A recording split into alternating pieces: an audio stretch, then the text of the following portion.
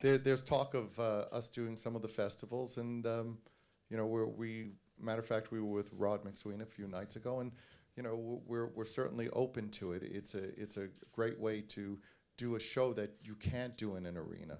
You know, usually when we do these outdoor shows, we declare a no-fly zone over it because of the artillery that we're letting off. So our plan is definitely to come back, you know, within the year to celebrate Monster, and you know, everything the band's done in the past is really the foundation of what we're doing today.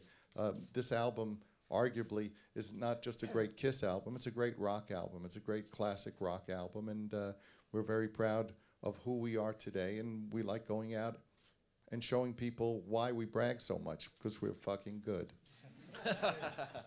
And to the lone critic out there who never got laid in school, which is why he's so fucking bitter, the review that I read, they make a complete spectacle out of themselves. You're fucking A right, we do. Every night.